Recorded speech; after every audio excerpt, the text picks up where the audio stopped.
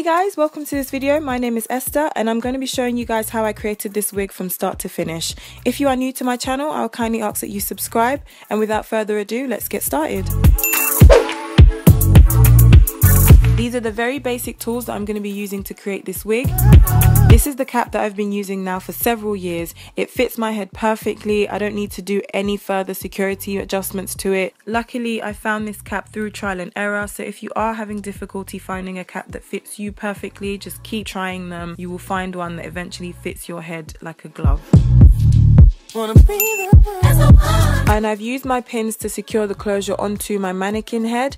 This helps to make sure that the closure is as flat as possible, and when I'm sewing the closure onto the cap, it also helps to make sure the closure doesn't move.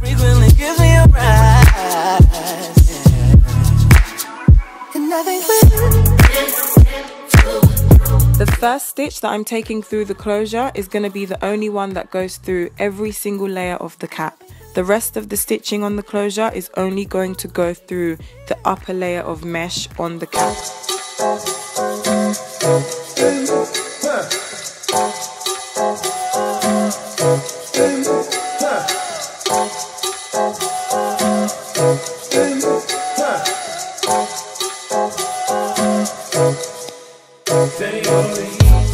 While your lips down, hips down, they should be up high. You ain't trying to sit down, no night. And I know your wrist down, you ain't worried about time. Trying to get a grip now, this gal grab my hand and 1, 2, 3, 4. I told her, I want you and I need you and I got you in your mind. I had to come on over cause good Lord, girl, you fine.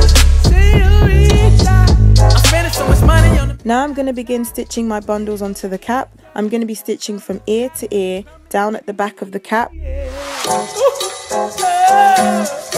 God, that thing sound good. Listen, we're going to do some call and response right here. Let's get in, Everybody say, hi there, oh. Eddie. Come on, sax solo, get it.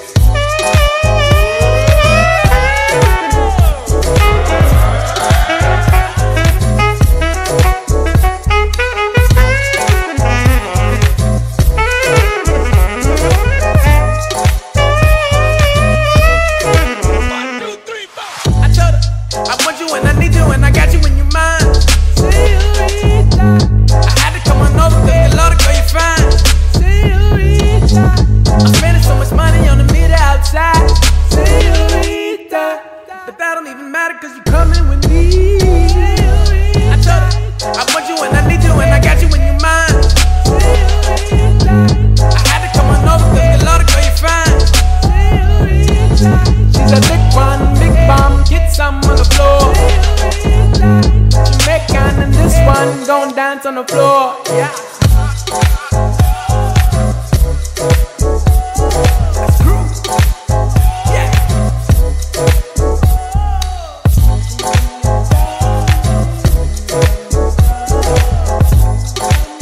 I prefer using the fold over method rather than cutting the wefts when I get to the edge of the cap, and to do this I just take the weft, I fold it over back to the direction I'm going to continue sewing in. I take my needle through the weft and out through the cap, and I do that one more time, and then I continue stitching as normal.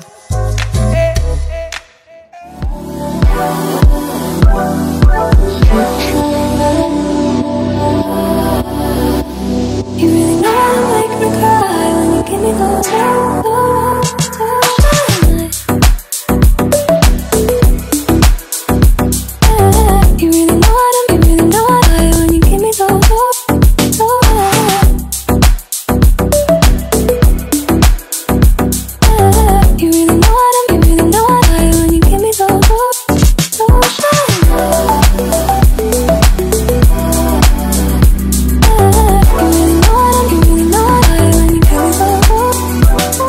a little bit of customization to the closure just to make sure the hairline looks a little bit more natural. I also added some of my liquid foundation to the parting and some of my bronzer to the front of the closure, just so it matches my skin tone a bit more.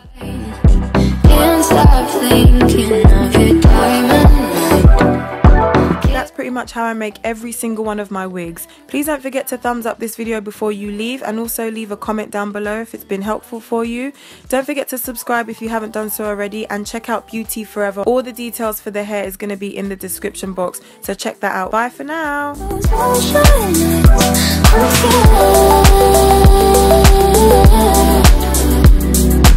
Never